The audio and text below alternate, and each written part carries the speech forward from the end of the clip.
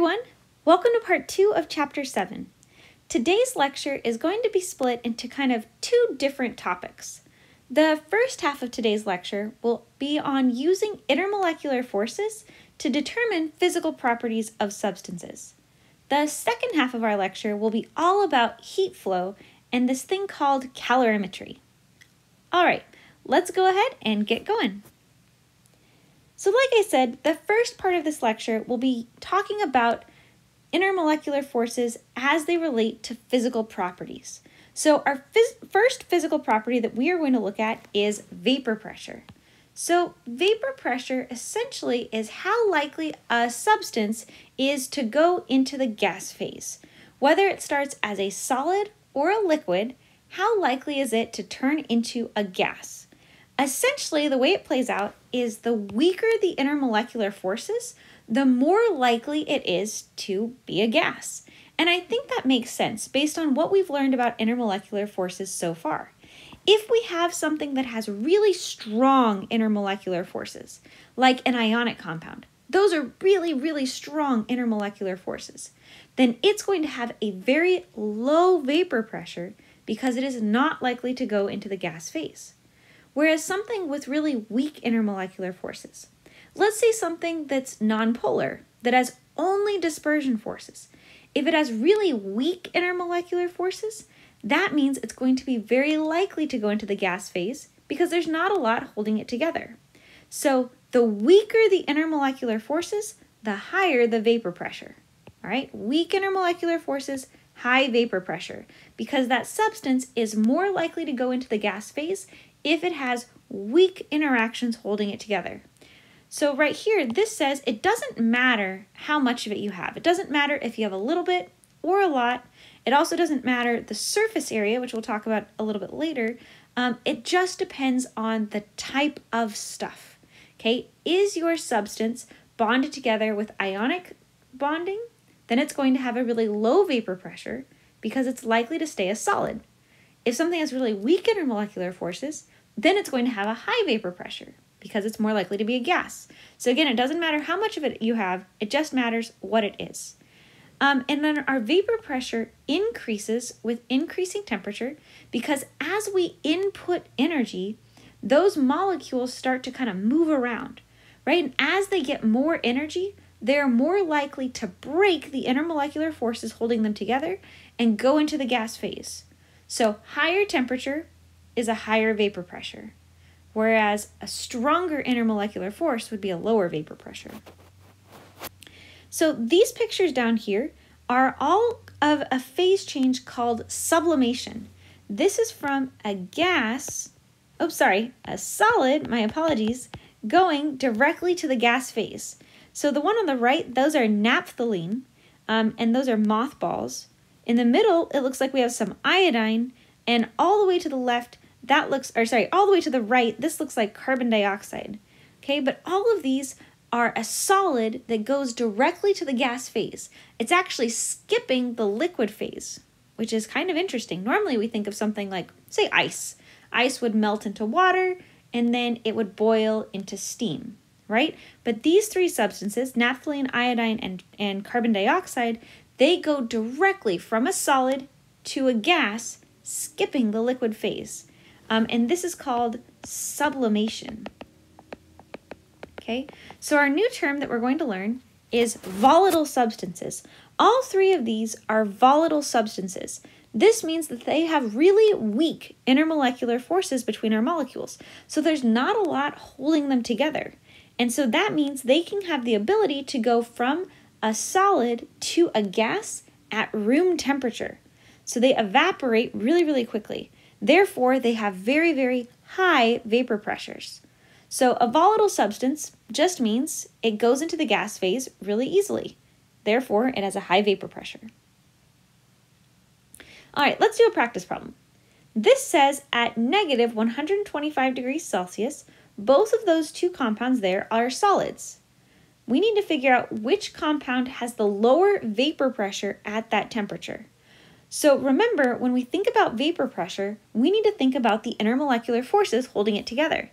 If it has low vapor pressure, that means it's going to have strong intermolecular forces, which we abbreviate as IMFs.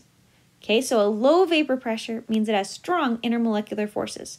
So essentially, we need to figure out the intermolecular forces that are holding both of these solids together. The only way that we can do that is by drawing the Lewis structure. Okay, so here are our two Lewis structures. So if we look at the one on the left, the one that has 3 fluorines and the hydrogen, okay, remember that the carbon-hydrogen bond is nonpolar. But all of these fluorines are very electronegative. So they're all going to be a partial negative, and that carbon is going to be partial positive because all of those bonds are polar. If we draw the dipoles that go with these bonds, we can see that 2 of the dipoles cancel out. The one going left and right will cancel. But the one that goes down, that one's going to be left over. Therefore, this is polar. Okay? If we look at carbon disulfide, it also has polar bonds. However, if we look at the partial negatives and the partial positive, and we draw our dipoles, we will see that the polar bonds cancel out. These dipoles cancel, making this molecule nonpolar. Okay, so remember, vapor pressure is lower when we have really strong intermolecular forces. So looking at these, right, this one is going to have dipole-dipole interactions because it's polar. Whereas something nonpolar has only dispersion forces. Okay, so dipole-dipole interactions are going to be stronger than dispersion forces. Therefore, our one on the left is going to have a lower vapor pressure than the one on the right because it has stronger intermolecular forces. Okay, so that's what we're saying here. The one on the left is polar and has dipole-dipole forces, whereas the one on the right is nonpolar and only has dispersion forces. Therefore, the one with the stronger intermolecular forces, this one, has a lower vapor pressure. Okay, because it's less likely to go into the gas phase. All right, we can also use intermolecular forces to determine the physical properties of solids like melting points.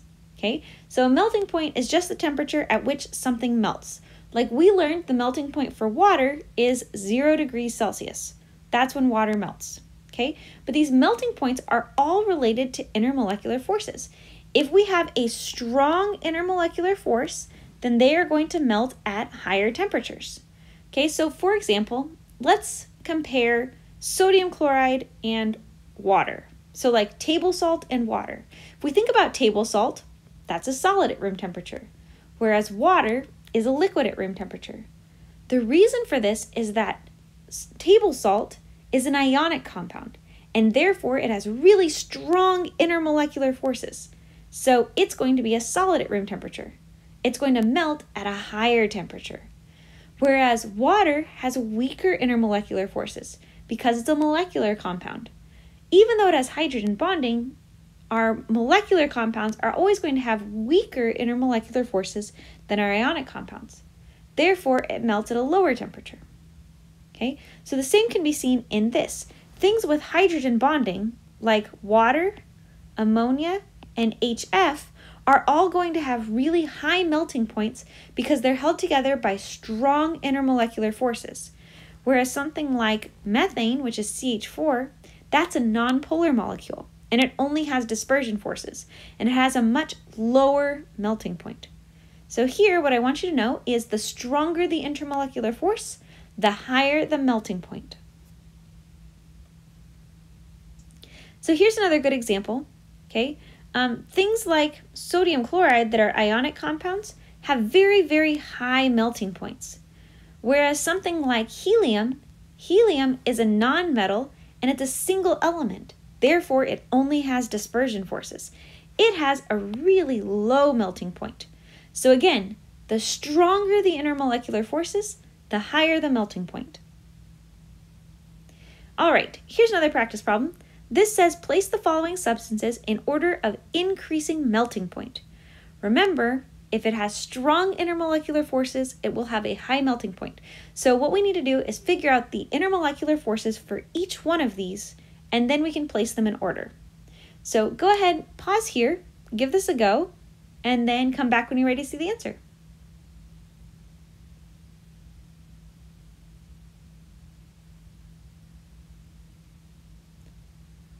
All right, so let's go over this.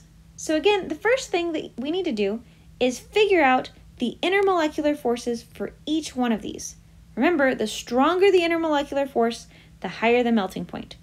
So let's take lithium chloride. Lithium chloride has a metal and a nonmetal. Therefore, it's an ionic compound, and it's held together by ionic bonds. So these are really, really strong intermolecular forces, which means it's going to have a very, very high melting point. I want you to think ionic compounds, high melting points. Let's look at chlorine. Chlorine is a nonpolar molecule, so it's only going to be held together by dispersion forces. So really weak intermolecular forces. That's probably going to have a very, very low melting point. And then nitrogen trichloride is a molecular compound. So we need to go ahead and draw out the Lewis structure. It looks like this.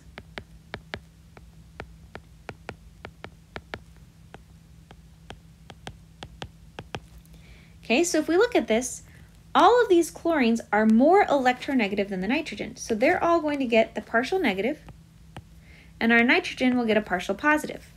If we draw our dipoles here, we will see that two of our dipoles cancel out, the ones going left and right. However, the one that's going down doesn't cancel. That makes this molecule polar. And if it's polar, it's going to be held together by dipole-dipole interactions, and also dispersion forces, but they're not super important. Okay, so now let's actually answer the question, now that we've figured out all of the intermolecular forces. So it says to place them in order of increasing melting point. So that means lowest melting point to the highest melting point. Well, the lowest melting point will be the weakest intermolecular forces. So that'll be chlorine. Chlorine will have the lowest melting point because it only has dispersion forces. The next would be nitrogen trichloride because it has stronger intermolecular forces, but it's not as strong as lithium chloride. Okay, so here's our order here. Chlorine, like I said, the weakest intermolecular forces, then nitrogen trichloride, then lithium chloride. So essentially it's nonpolar, then polar, then ionic. All right, now let's talk about boiling point. Our order of the boiling points is going to be exactly the same as the order of our melting points. We're still going to have the weakest intermolecular forces correspond to the lower boiling point, and the stronger intermolecular forces will correspond to a higher melting point. Boiling point. But what is the boiling point anyways? Our definition, technical definition, is the temperature at which the vapor pressure is equal to the atmospheric pressure. So that doesn't mean a lot to us right now, but essentially the boiling point is the temperature at which our substance can go from the liquid phase into the gas phase. At this boiling point, remember, as we're putting in energy, right, we're heating our substance up, we're putting in energy. And as we put in energy, we start to move those molecules faster and faster and faster. And as they move faster and faster and faster and gain energy, they gain enough energy to completely overcome the attractive forces and become a gas. We are going to break all of the intermolecular forces to go into the gas phase. That's the boiling point, okay? How much energy does it take to break every single attraction and go into the gas phase? So again, the weaker the intermolecular forces, the less energy it's going to take to do that. So they will go into the gas phase at a lower temperature. Whereas stronger intermolecular forces, it's going to take more and more energy to break those attractions and send that molecule into the gas phase. So another physical property that we're going to talk about is viscosity. And you probably haven't heard of viscosity before. Maybe you have, but likely you haven't. Viscosity is a liquid's measure of how much it resists flowing. I like to think of it as, like, if you get some syrup, let's say we're having pancakes, and we get some syrup out of the pantry. So when you pour your syrup, you know how it pours out really, really slowly? Or like honey, right? It pours out really, really slowly. It is going, but it's going really slowly. That is because honey and syrup have a high viscosity. They have a high resistance to flow, okay? They would rather stay where they were than move, right? So essentially the way it plays out is the stronger the intermolecular forces, the higher the viscosity, because it's more difficult for these substances to kind of move away from each other. If they have strong intermolecular forces, they're going to want to stay in place, and it's going to be harder for them to pour out and move past each other. So stronger intermolecular forces have a higher viscosity. In this example here, do you see that this has 2 places where it can hydrogen bond, and then this one has 3 places where it can hydrogen bond? Since this one has 3 opportunities to hydrogen bond, it will form stronger interactions and therefore have a higher viscosity than this one that only has 2. All right, so another physical property that we're going to talk about is surface tension. So surface tension is defined as the resistance of a liquid to increase its surface area. Okay, so essentially what it is like this picture here. If you have, let's say, a car that you freshly waxed and you drop some water on the car, the water doesn't spread out. It actually kind of beads up and clumps together on the car. It looks really cool. But that is because water has a high surface tension. It kind of comes together and forms these little balls. So what's happening is that the atoms on the surface, or the molecules on the surface, are actually attracted to the molecules that are inside this water droplet. And so it's pulling it all together. And so that's what it's saying here. It says a molecule at the surface of a liquid experiences a net pull either downward or inward into the liquid. And that pulling is known as surface tension. And it will allow it to kind of bead up like this. Okay. We also see that, like if you see these little water bugs, these water bugs look like they have the ability to walk on water. It's really cool. But essentially, these water striders don't have enough force to break the surface tension of the water, because the water molecule that they're standing on is attracted to a bunch of other water molecules. And so it's actually strong enough interactions that it can uphold that force from our water strider, which is kind of crazy. Okay, so as we have stronger intermolecular forces, we are going to have a higher surface tension.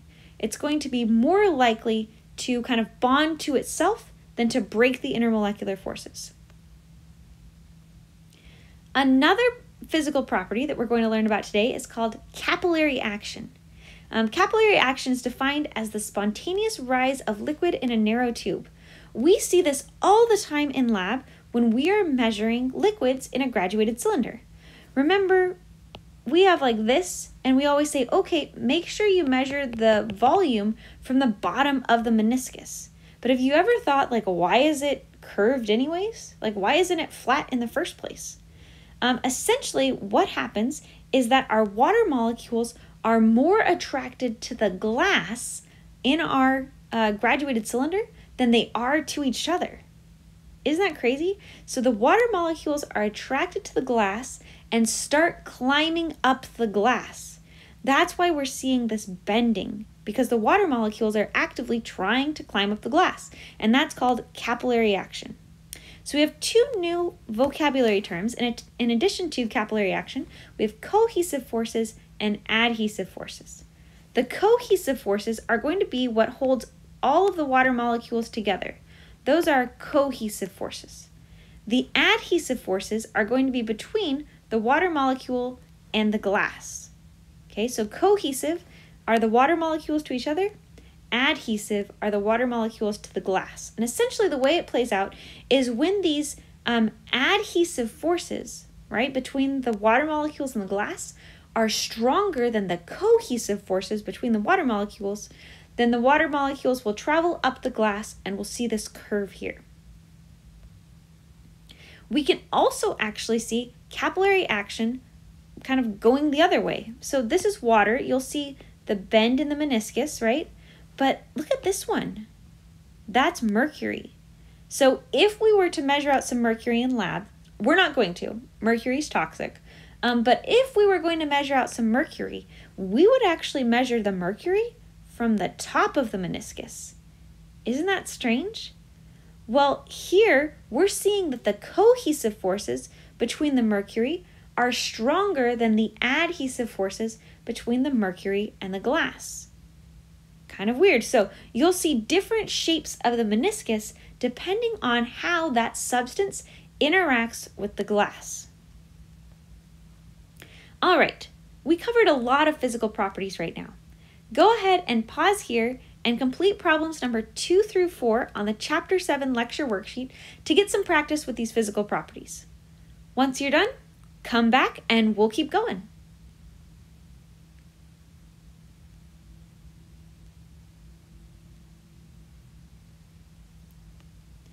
All right, now we are shifting gears and we are going to talk about energy and heat. Okay, so totally different topics. Now, let's first look at our technical definition for energy. Energy is the ability to produce heat or to do work. That's kind of a physics definition. In this class, we are not going to worry about doing work. We are simply going to look at energy as the ability to produce heat. That's really all that we're going to be concerned about in this class. Heat is going to be represented by the letter Q. I know that's weird, but the H's are already taken. A lowercase h is Planck's constant, and a capital H is enthalpy. So heat is represented by Q because we ran out of H's. But when we talk about heat, we're talking about energy that's being transferred from one object to another because of a temperature difference between them. So I want to be super clear here. You can have energy, right? Some days we have more energy than others, but you can have a set amount of energy, but you can't have heat. Heat is what we call energy when it moves. So if you have energy and you're losing some energy, you can lose the energy as heat, or you can gain energy as heat. But heat is what we call energy when it moves. And the reason that this energy is moving is because there's a temperature difference between two things. So let's say, we had an ice cube next to a fire. Okay, well that fire is going to warm up the ice cube. So the energy will move from the fire to the ice cube. It always goes from hot to cold because remember, we're moving heat. We're not moving cold. We can't move cold. We can move heat though. So it's always going to go from hot to cold. So sometimes people will think that heat and temperature are the same kind of thing, and they'll use them interchangeably, and they're not. Heat and temperature are really, really different concepts. So let's take a minute here and imagine two different beakers. Picture them in your head, and they both have water in them. In each one of our beakers, we are going to raise the temperature by 30 degrees Celsius. Okay, but let's say that our beakers had different amounts of water. Let's say that one of our beaker just had a little water and our other beaker had a lot of water. And we need to raise the temperature for each one of them by 30 degrees Celsius. Well, they're trying to reach the same temperature, but it's going to take a lot less energy to heat up that water than it will to heat up this water, right? So it's going to take more heat to heat up the beaker on the right than it will to heat up the beaker on the left, even though we're putting them both at 30 degrees Celsius. Okay, so I just wanted to make sure we were clear on that. All right, so when we're talking about heat flow today, we need to think about the law of conservation of energy. And essentially what it states is that in any chemical or physical process, so essentially in any changes that we make, energy cannot be created or destroyed. If you lose energy, it has to be gained by something else. Or if you gain energy, it's because something else lost it, right? We have to account for all of the energy essentially in the universe, right? It's all already been created. We're just kind of moving it around. So essentially, all of our chemical reactions and all of our phase changes involve heat. Right? They're all going to have some heat transfer of some kind. everything we do in chemistry involves heat transfer. So they can do one of two things. They can either release heat or they can absorb heat. But we're always going to have a heat transfer pretty much every single time. Doesn't matter what we're doing. If we're doing a chemical reaction or we're doing a phase change or anything like that, we are going to have some heat moving around. If our heat is being lost by our system, then we call that exothermic. I like to think of it as exothermic because heat is exiting the system. So we get exothermic, heat's exiting the system. That's going to be a release of heat. So it's letting it go. Whereas the opposite, endothermic, is when something absorbs heat. Okay. So again, I like to think of endothermic as it's taking in heat. Okay, so you can kind of hear it in the name. So if something is absorbing heat, we call that endothermic. If it's releasing heat, we call it exothermic. So let's think about us standing around a fire. So if we were going on a camping trip, we're standing around a campfire. If you are standing there and you are getting warmer, you are absorbing heat. So you are an endothermic process in this instance because you are taking in heat. It's endothermic, okay? But if you are taking in heat, it means something else lost heat, and that would be the fire, right? Our fire had heat exiting it. So our fire is being exothermic and we are being endothermic. Okay, so they're always going to happen in a pair. If something loses heat, then something else gains heat. That's that law of conservation of energy, right? That energy has to go somewhere. All right, let's go ahead and get some practice. Go ahead and pause here and complete problems number 5 through 12 on the Chapter 7 lecture worksheet. Once you're done, come back and we'll keep going.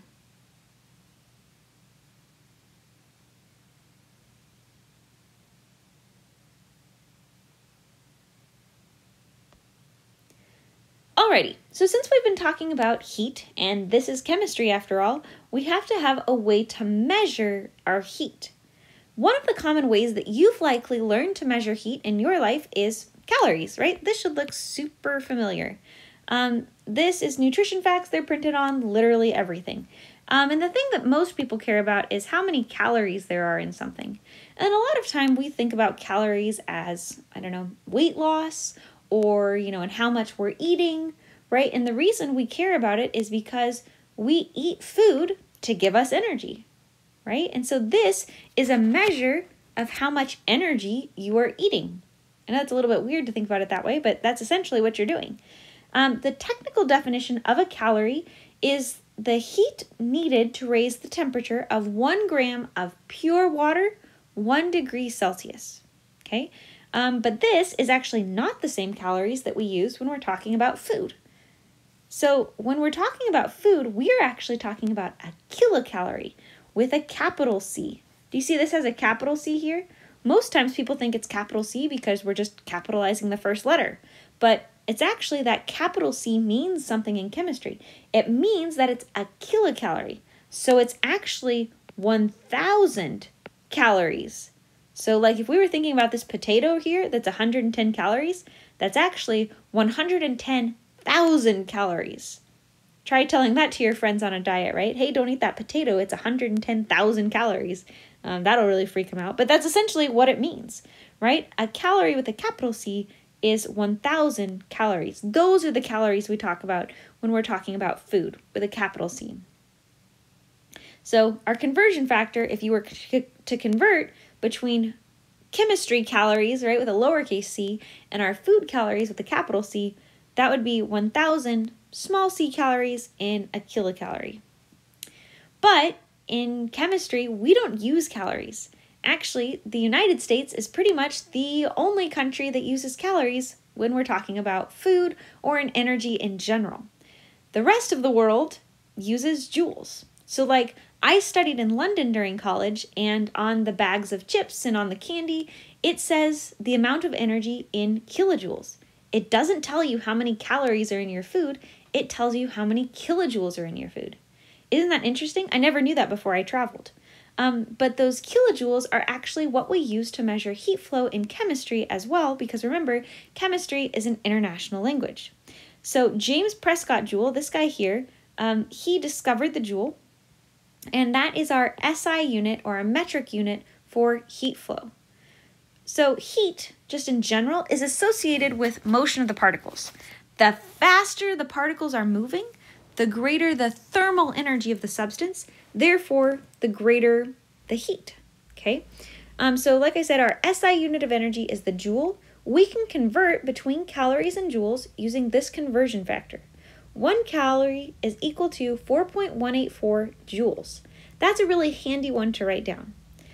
Also, 1 kilojoule is equal to 1,000 joules. We could have figured that out anyways because we know the prefix for kilo, right? But it's handy to have it here. 1 kilojoule is equal to 1,000 joules.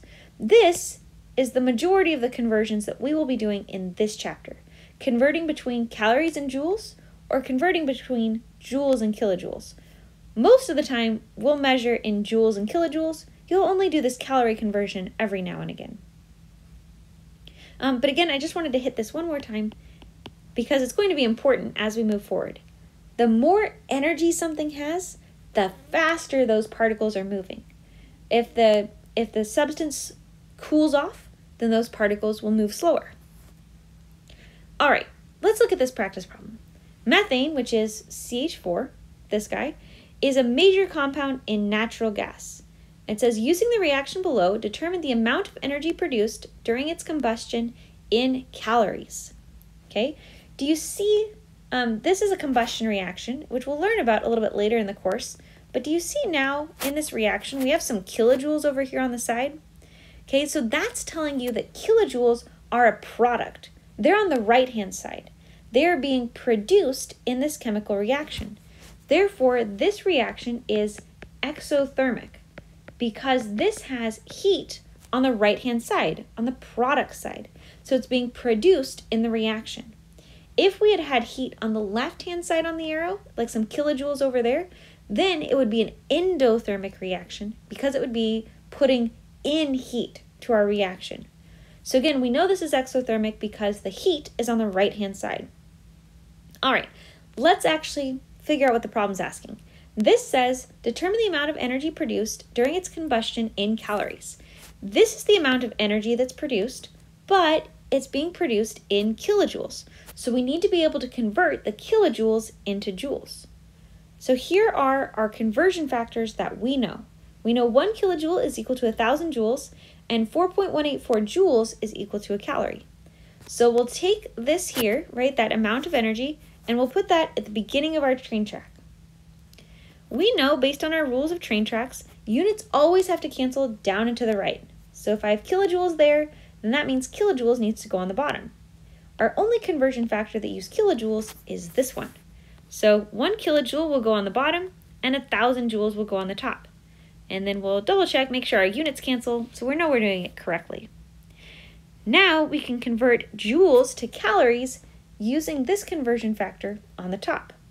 Remember, joules has to cancel joules, so that 4.184 joules is going to go on the bottom, and 1 calorie will go on the top. We'll make sure our units cancel, and then we can multiply all the numbers on the top and divide by all the numbers on the bottom.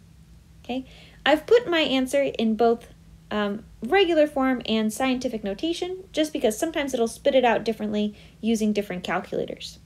Okay, but this is how we convert from kilojoules to calories, right? These are our conversion factors you're going to want to keep handy.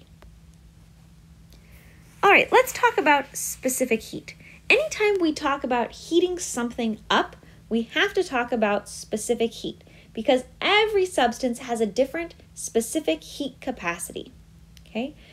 You'll hear me say specific heat and heat capacity. Those are the same thing. The real term is called specific heat capacity, but it often gets abbreviated as specific heat or heat capacity, okay?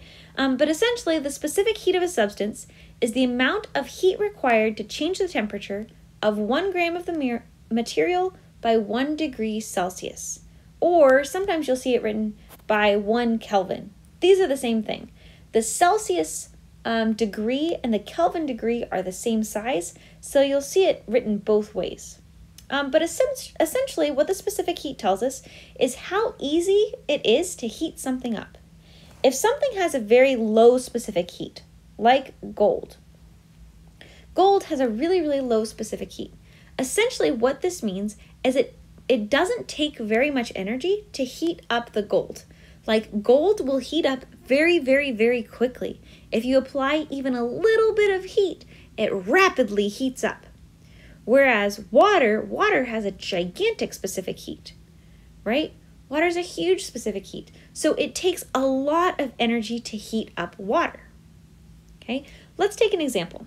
Let's say we have a pot of water on the stove.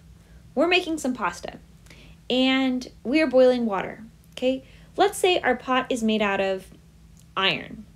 Okay, think about it real quick. If you're heating up this pot filled with water, which thing heats up first? The pot or the water? Like which one gets hot first? The pot, right? The pot will get a lot hotter a lot faster than the water does. And usually people think of this is because, well, they're like, okay, well, the pot is the one that's actually touching the burner or touching the fire. That's why it's getting hot faster, because it's actually touching the burner. And that's not true. The reason that your pot will heat up faster is because the pot is made out of metal. And metals have a very low specific heat. So that means they heat up really, really fast. Water has one of the highest specific heats, which means that our water will absorb a lot of energy before it changes temperature even a little bit. And I like to say that the hungrier you are, right, the longer that seems to take. But the reason for this is that water has such a high specific heat that it takes a ton of energy to change the temperature of the water even a little bit. Okay, so specific heat of water, way higher than most other substances, like really, really, really high. I know it doesn't seem like 4.184 is this big, gigantic number, but it is. Like if we look at this, right, this specific heat is way bigger, right? It's huge. It's almost 40 times bigger than the specific heat of gold. 40 times. That means it's going to take 40 times more energy to heat up your water than it would to heat up gold. That's crazy, right? But water has a huge specific heat. That means it takes a long time for our water to heat up, but it also takes a long time for our water to cool down, okay? Because it takes a lot of energy moving in order to change the temperature of the water. This is actually why water is used as a coolant in your cars. The water can absorb a ton of energy, but before it changes temperature even a little bit. So it takes a ton of energy for water to heat up, and it also takes losing a lot of energy for our water to cool down. All right, so when we are going to heat up our object or cool it down, the amount of energy that's being transferred depends on 3 different things. The first is the amount of the material. We measure this in mass, which we're going to abbreviate with an M. It also depends on the magnitude of the temperature change. That is delta T. And so in this class and in chemistry in general, anytime you see this triangle, it's not a triangle, it's actually the Greek letter delta. It's a capital delta, and that means change. So delta T means change in temperature. The way that we calculate our change in temperature is we do our final temperature minus our initial temperature. And that's going to be really helpful as we move forward. So it's going to be the difference between them. And then the last thing is the identity of the material gaining or losing energy, right? The reason that this matters is because all of the materials will have a different specific heat capacity. And our specific heat capacity is abbreviated by the letter C.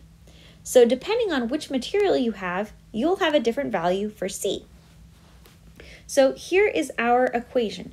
Q equals MC delta T, or Q equals MCAT, because that triangle kind of looks like an A. Okay, so this will be our equation for energy being lost or energy being gained. So it takes into account the amount of the material, what type of material it is, and the change in temperature. And if we multiply those 3 numbers together, we can get how much energy is being transferred. So Q is going to be heat, and we are going to measure that in joules. Our M is the mass, and that's always going to be in grams. Our C is our specific heat capacity that we've been talking about. The unit for specific heat capacity is joules per gram degree Celsius. I know that looks a little bit silly, but this entire thing is the unit for specific heat capacity. And then lastly, our change in temperature, or our delta T, is going to be in degrees Celsius. So if you have these values, but you have them in a different unit, you'll actually need to convert them into these units before we can do any calculations. They must be in joules, grams, joules per gram degree Celsius, and degrees Celsius before you can do any calculations. All right, let's go ahead and try this out. This one says how much heat is needed to raise the temperature of 200 grams of water by 10 degrees Celsius. So you'll see that it says how much heat. Therefore, we know we are solving for Q. And the only way we've learned to solve for Q so far is Q equals mc delta T. So that's going to be the equation we use. The way I like to do this is figure out all of our variables first and make sure they're all in the right units. So let's go ahead and do that. We're looking for heat, so that's what we're trying to find. Okay, our mass is 200 grams, so I put that here for mass. And then our C value, you'll notice it doesn't say anything about our C value in this problem. Your C value will always be given to you in a table or in a reference chart, something like that. You do not need to memorize this value for C. It's likely, if you do enough practice problems, that you'll accidentally memorize the value for water. That's 4.184 joules per gram degree Celsius. You will use it a lot in these practice problems, so like I said, you'll likely memorize it on accident. But you don't have to. I will always give that to you. And then our change in temperature is our delta T, and it says here we're raising the temperature by 10 degrees Celsius. So we didn't need to do any calculations here. It told us the change in temperature. But if it didn't tell us the change in temperature, then you're just going to calculate the difference between the two, and that will be your value. All right, so now we have all of our variables. We're solving for Q, and we have mc delta T.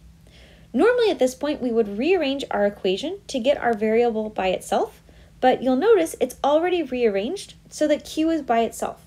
So we don't need to do any rearranging here. We can just plug in our numbers. So if we plug in our numbers, we'll get 200 grams times 4.184 joules per gram degree Celsius times our change in temperature, which is 10 degrees Celsius. So just so you know, you can see where all of the units cancel. The grams cancel, the degrees Celsius cancels, and we're left with joules. And so I've written it both ways here, just in case your calculator was showing up differently. All right, let's try another one. This one says, calculate the specific heat. So in this example, we are solving for C. Okay, it says specific heat for an unknown. We have 1,638 joules, raises the temperature of 125 grams from 25 degrees Celsius to 52.6 degrees Celsius.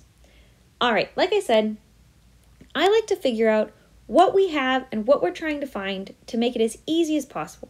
So let's figure out all of our stuff. Again, we're looking for C, so we need to identify all of our other variables and figure out what their values are. So we have Q is 1,638 joules. Remember, heat is always measured in joules. We have our 125 grams for our mass, and then we have two temperatures here. Anytime we have two temperatures, you're always going to need to subtract them to figure out the difference. So we did 52 minus 6 minus 25.0, and that gets us a change in temperature of 27.6 degrees Celsius. All right, now we have Q, M, and delta T, and we're trying to solve for C. So we have all of our variables accounted for. Our next step is going to be to rearrange the equation. So I already have it rearranged, but I'm going to show you how I did it up here. So here's our equation, Q equals mc delta T. So what we're trying to do is solve for C. That means we need to rearrange our equation to get C by itself. The way that we do that is we are going to divide by anything we don't want next to C. So we don't want M over there. That's going to cancel out the M's. We also don't want delta T over there. That's going to cancel out the delta T's. So now C is left by itself on that side. So C is equal to Q over M delta T. That's what I have here. C is equal to Q over M delta T. You'll notice I flipped my equation. I do that because I like to have the variable that I'm solving for on the left-hand side. You're welcome to leave it like this with the variable you're solving for on the right-hand side, whichever way makes you happy. Either way, C is equal to Q over M delta T. Now that we have it rearranged, we can go ahead and plug in our numbers. So Q goes on the top, M and delta T go on the bottom, and we'll get our C value. Okay? And this C value can actually be used to identify our element, which is kind of cool. So let's say we were doing this as an experiment. We would take our C value and we would compare it to a reference table, and it would say, okay, this C value corresponds to this metal. Pretty cool. All right, let's go ahead and get some practice. Please go ahead and complete problems number 13 to 20 on the Chapter 7 lecture worksheet. Once you're done, come back and we'll keep going.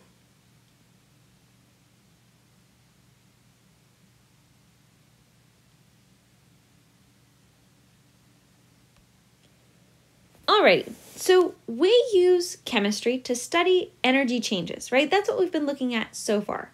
But a lot of times we'll actually measure the energy being both lost and gained, right? Remember, the law of conservation of energy says that if something loses energy, it has to be gained by something else. And so we use this whole process to study calorimetry, okay? So here's what our calorimeters look like. Super fancy, right? These are styrofoam cups we've stacked together. And I know that sounds kind of silly, but styrofoam cups are actually really good insulators. That's why we use them to carry hot beverages, right? So by stacking our styrofoam cups and putting a lid on it, we are saying that this is a closed system. And what that means is that all of the energy in this system stays constant. We're not gaining energy, we're not losing energy. All of the energy is going to stay trapped in these styrofoam cups. So these styrofoam cups are going to act as a calorimeter, and they are going to be used to measure the heat that's being either released or absorbed during a chemical or physical process. So we could use these calorimeters to figure out how much heat is being released during a chemical reaction. Pretty cool, right? So the way that it works is we are going to have some water in here, right? That's what we're seeing here. So our styrofoam cups are going to be filled with water, and we are going to measure the temperature of the water. Okay, so by measuring the temperature of the water, and let's say there's a reaction that's happening in here. If our reaction is exothermic, then our reaction will release heat, and it will cause the temperature of the water to go up. If our reaction was endothermic, it would absorb some heat from the water, and it would cause the temperature of the water to go down. So we can use the temperature of the water to tell us whether something is exothermic or endothermic. It's pretty cool. So let's take this example. So I made it kind of simple so that we can, just really focus on what's happening. So this is our calorimeter. Okay, we can see that these are our styrofoam cups. And remember, inside I said there was some water, and then there was something happening in the middle, okay? If it was an endothermic process, that means our substance here is going to absorb energy.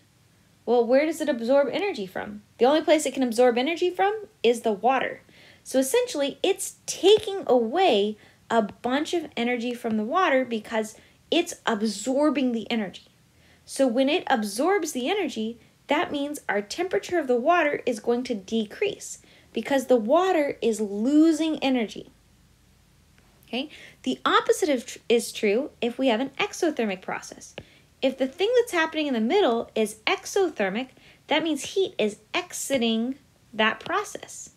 Well, if it's exiting that means it's being absorbed by the water. So when the water absorbs energy, that means our temperature of the water increases. So again, we can use the temperature of the water to say whether the process that's happening in the water is exothermic or endothermic. If the water is getting hotter, that means that the process was exothermic. If the water is getting colder, that means the process was endothermic.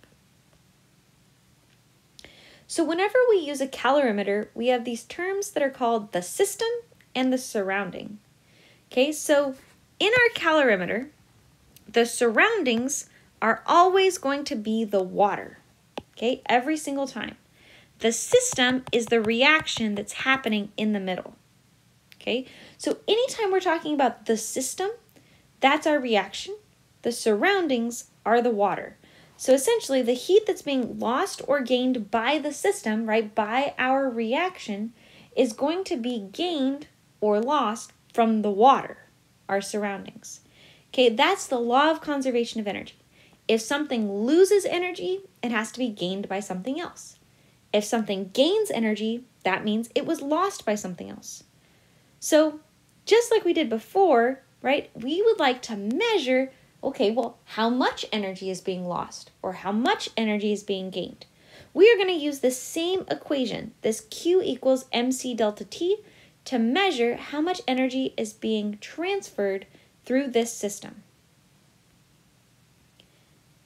So when we have two objects at different temperatures and they are placed in contact with each other, the heat is going to flow from the material at the high temperature to the material at the low temperature.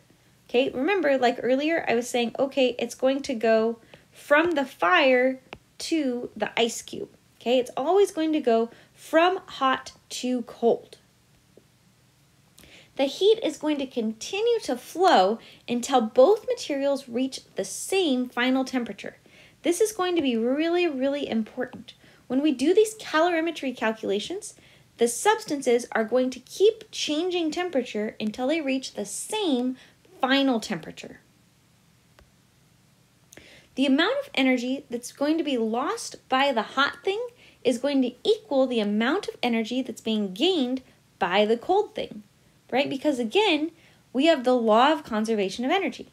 If something is losing heat, then something else is gaining heat, right? All of the energy that's being lost is going to be gained by something else until they reach that same final temperature. So essentially, mathematically, the way this plays out is that all of the energy lost by the hot thing is going to equal the energy gained by the cold thing. So we can set those Q values equal to each other. You'll notice that this is negative here. It's negative because the hot stuff is losing heat, whereas the cold stuff is gaining heat. So we use that negative to represent that the hot substance is losing heat. So we have an equation that we can use with this, right? If their Q's are equal, remember, Q equals mc delta T.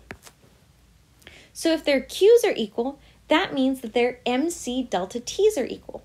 So now we have our mc delta T of our hot stuff equals mc delta T of our cold stuff.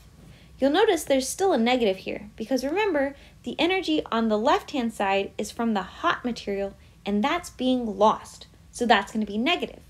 Whereas the right-hand side is gaining it, so it's going to be positive. So we can use these calorimeters to measure how much heat is being transferred and do some calculations using that equation on the previous slide. Let's go ahead and do an example. This says a hot piece of metal weighing 350 grams is heated up to 100 degrees Celsius. So we have a really hot piece of metal. And then we're going to place it into a coffee cup calorimeter, right, some styrofoam cups, with some cold water. So again, let's picture this. We have our coffee cups, and then we have a piece of hot metal that we're putting into cold water, okay? And we want to figure out, right, the water, it's going to heat up because the hot metal is being put in there.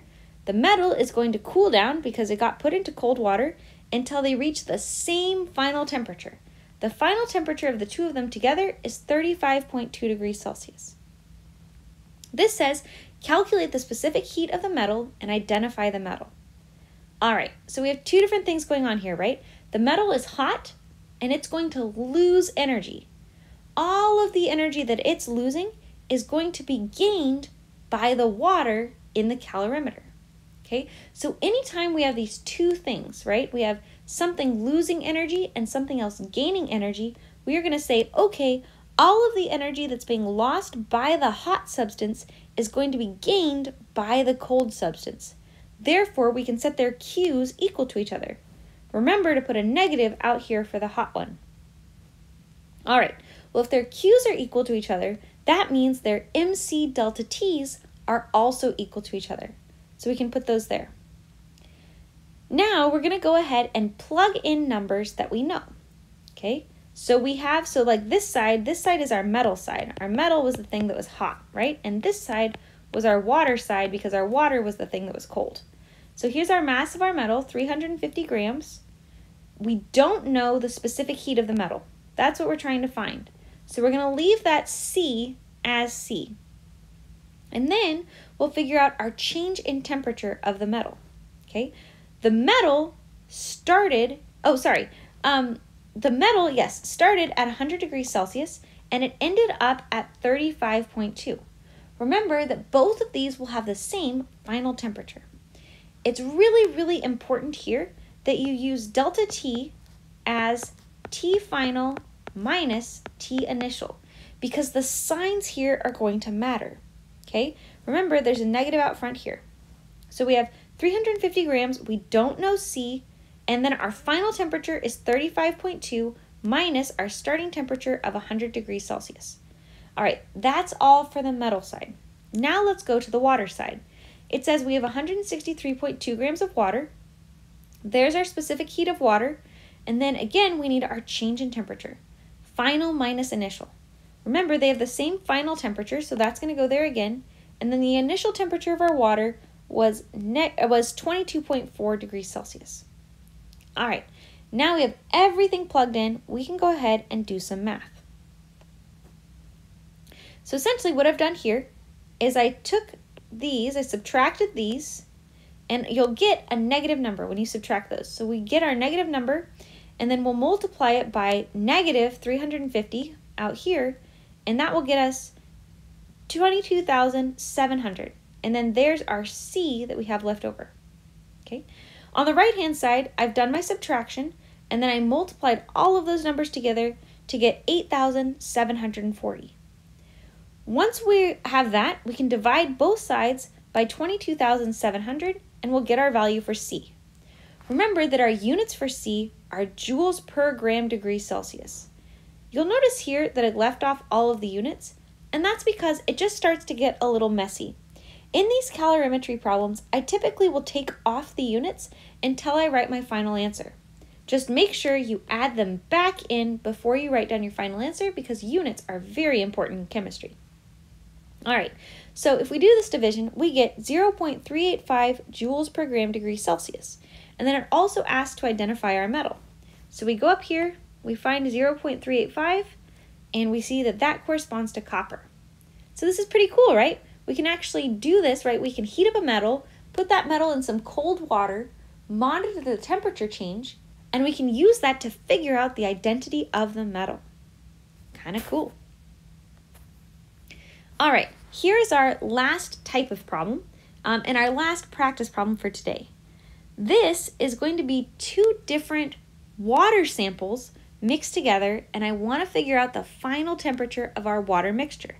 Some of the water is hot, some of the water is cold, so we know that when we mix them together, we'll get kind of a temperature that's in the middle.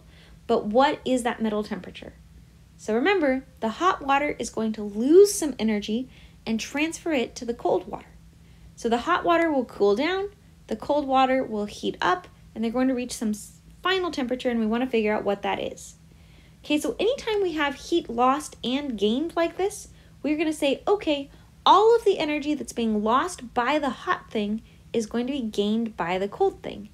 In this instance, they're both water. So all of the energy lost by the hot water is going to be gained by the cold water. So we can put, if their Q's are equal, we can also put their negative MC delta T's equal as well. Then we can go about filling in some values. Okay, so here's our cold water, 75 grams, 25 degrees Celsius. Here's our hot water, 125 grams, 125 degrees Celsius. So I will usually put hot on the left and cold on the right. So we'll get this. There's our mass of our hot water, 4.184, right? That's our specific heat of water. And then our delta T is final minus initial. Remember, we're solving for the final temperature, so we'll just leave that as TF. So that's why we have TF minus our initial temperature. And then the other side, oh, and sorry, and don't forget the negative over here. Very, very important that that left side always has a negative. All right, then on the right-hand side, we have our mass of our cold water, specific heat of our cold water, and then final minus initial. Again, we don't know the final temperature, so I'm going to leave that as TF, but we do know the initial, so I'll fill that in. So this is the trickiest type of problem. You'll notice that we have final temperature in two different places in this problem. That's why it's so tricky, but I'm going to walk you through how to do it, and I recommend that after this lecture is done, try this problem again by yourself and see if you can get the right answer. All right, so once we do this, do you see that we have 4.184 joules per gram degree Celsius on each side? We have it here and we have it here. To make our calculations a bit easier, since it shows up on both sides, we can actually cancel this out, which is kind of cool. So that's what I've carried down here. Negative 125 times our TF minus T initial, and then 75 minus TF minus T initial. Okay, now I'm going to take this number here and distribute it inside the parentheses, along with that negative out front. And I'm going to do the same with the 75. I'm going to distribute it inside the parentheses.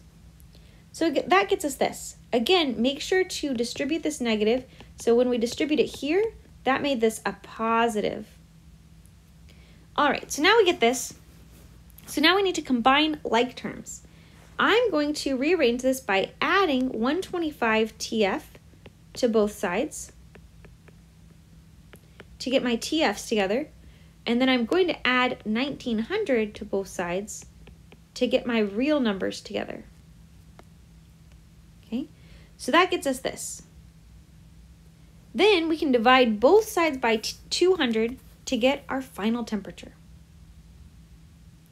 All right, I know that was a lot. This is actually the trickiest problem that I can give you, is solving for the final temperature. So like I said, I would recommend doing a few of these practice problems so that you get really, really solid at it. All right, now go ahead and complete problems number 21 to 24 on the Chapter 7 lecture worksheet. And this is actually the end of today's lecture. I know we covered a ton of ground today and we learned a lot of new things. This is going to take a little bit of studying to help you learn, right? The physical properties that we learned about at the beginning are all directly related to intermolecular forces. Okay, so being really solid on those intermolecular forces is going to help you to understand those physical properties. Remember, if we have strong intermolecular forces, we're going to have things like low vapor pressures and high melting points, high boiling points, high viscosities, right? Whereas a weak intermolecular force will correspond to, like lower vapor pressure and lower melting points. Higher vapor pressure, lower melting points, lower boiling points, things like that. We then switched gears and we talked about heat transfer, right? We measure heat in chemistry in either joules or kilojoules. And we learned about exothermic and endothermic processes, where heat is being lost, that's going to be an exothermic reaction, and when heat is being gained, that's going to be an endothermic reaction. But those don't happen in an isolated environment, right? The law of conservation of energy states that anytime something loses energy, it's going to be gained by something else. And we wrapped all of this up by looking at how to do those calculations using calorimetry, okay? When we have a closed system, like a coffee cup calorimeter, we can say that all of the heat that's being lost by something hot is going to be gained by something cold. And we can use that Q equals MC delta T to do calculations associated with it. So again, I know we covered a lot of ground today. Make sure to do these lecture worksheet problems. They are going to really help you learn the material and get super solid on it. But if you have any questions ever about any of this stuff, please feel free to send them my way. I'm more than happy to help you out and clarify anything that's a little bit fuzzy. Remember, I teach chemistry because I like talking about chemistry, and I think this stuff is really neat. So feel free to send me any questions you have. Otherwise, keep working hard, and I will talk to you guys next time.